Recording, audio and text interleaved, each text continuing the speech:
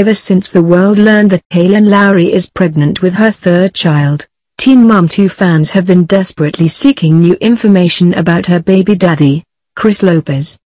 For months, there was no official confirmation that Lopez got Lowry pregnant, and now that the cat's out of the bag, details about Lopez remain hard to come by.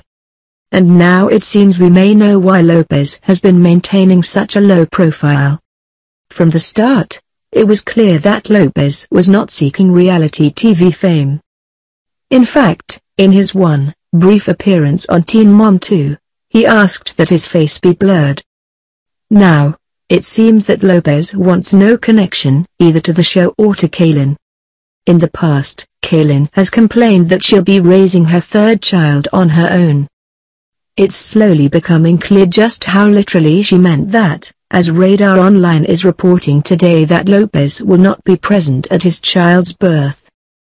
We've known for several weeks that Kailyn and Chris broke up after a very brief fling, but it's beginning to look like the split was not amicable, as was initially reported.